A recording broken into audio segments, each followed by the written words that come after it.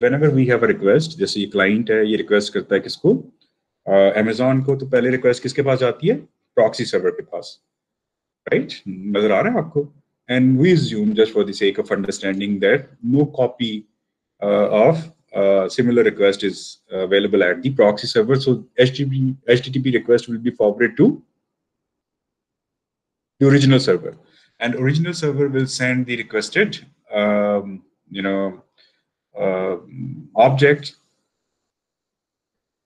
to the proxy server, and the proxy server will forward it to the client machine, and also will maintain a copy of it at the at itself, right?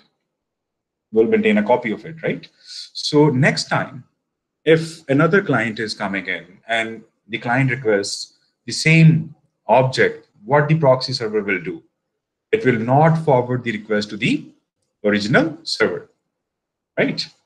And will return the reply. And let's assume that we have many such clients. They try to access the same object. So every time we do not need to forward it to the original server. So the proxy server or the web cache is very important. Why? Because it is, it is limiting the traffic on your internet access or internet link. So on your access link, what we are trying to do is we are trying to minimize the traffic. Okay. So imagine every time we are sending the request to the original server, this means there will be a lot of traffic on this internet access link or the internet link here. Clear? And this proxy server acts as a client and server at the same time.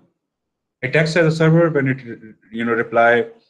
sends a response to the client, and it acts as a client when it sends a request to the original server. Okay, so this proxy server is acting as a client as well as a server, right? And it's of absolute importance, right? Otherwise, every request will be forwarded to the original server. Okay, is it clear up till now? Yes, sir. Okay, good. And I was discussing that through the use of content distribution networks, so using what? Using content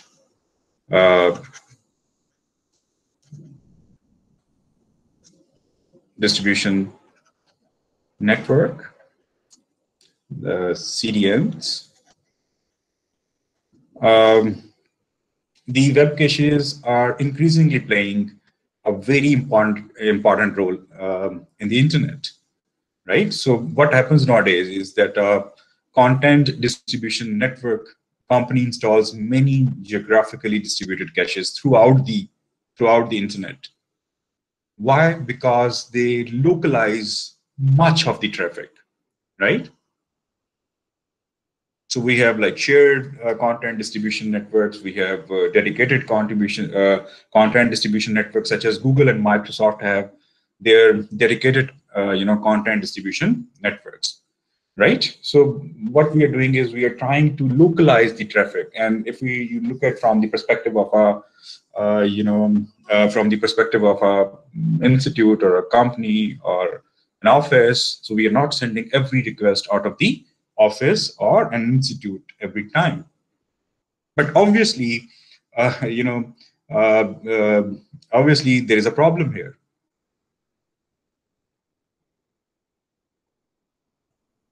The problem is, or the question is, the copy of an object residing in the cache is maybe not updated.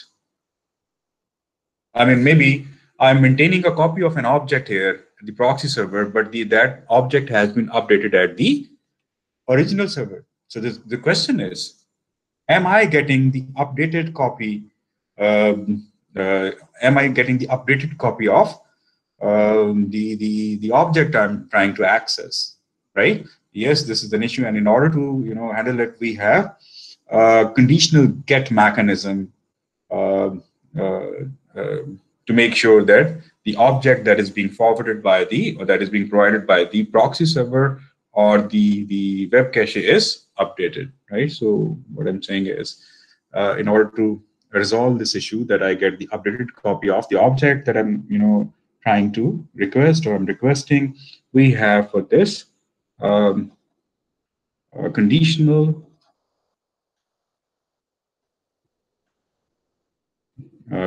get mechanism, right?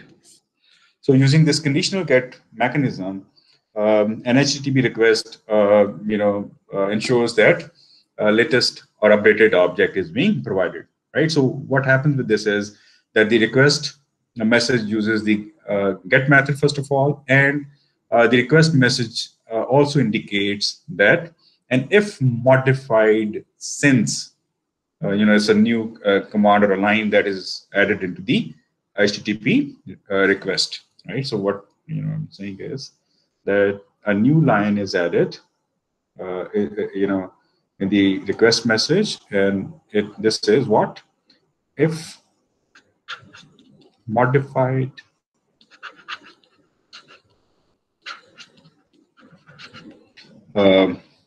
since, right? And we add it in the header, and this tells us that um, uh, when was the last copy saved on the the cache.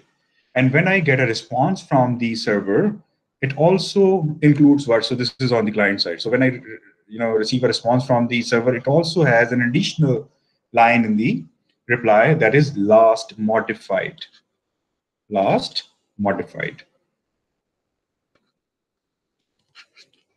So if there is a if there is a difference of date in there, so this means it is not the latest copy on the proxy server, and in this case, the proxy server has to get the fresh or the updated copy from the original server. So are you getting my points, right? So obviously the web cache is very helpful in order to localize the traffic, using content distribution networks, and we have open content distribution and proprietary content distribution networks, dedicated, content distribution networks, which is true in the case of Google and Microsoft. But whenever we are using proxy server, there's a question always there that the copy of the object that is being provided by the proxy server to a client is either updated or not.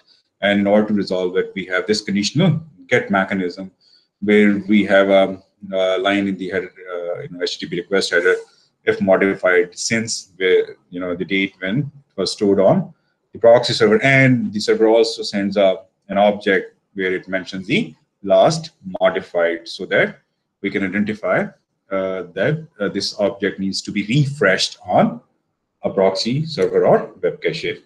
Okay, and remember again, before establishing this connection, what we have to do.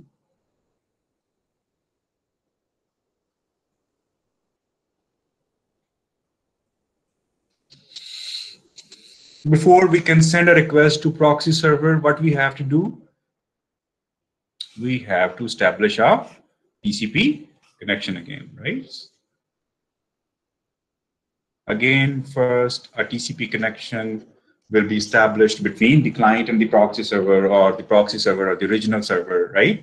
And then we will be able to send a HTTP request, and we'll be able to get HTTP response. So the HTTP connection is a must. So first we have to establish, a TCP connection is a must. So first we have to establish a TCP connection, and then only we'll be able to send HTTP request to proxy server. Whether it will be forwarded to the original server or not will be decided that does it have the copy of the requested object. If it does not, again, it has to establish a TCP connection first with the original server, and then it will send a forward HTTP request and will be able to get HTTP response.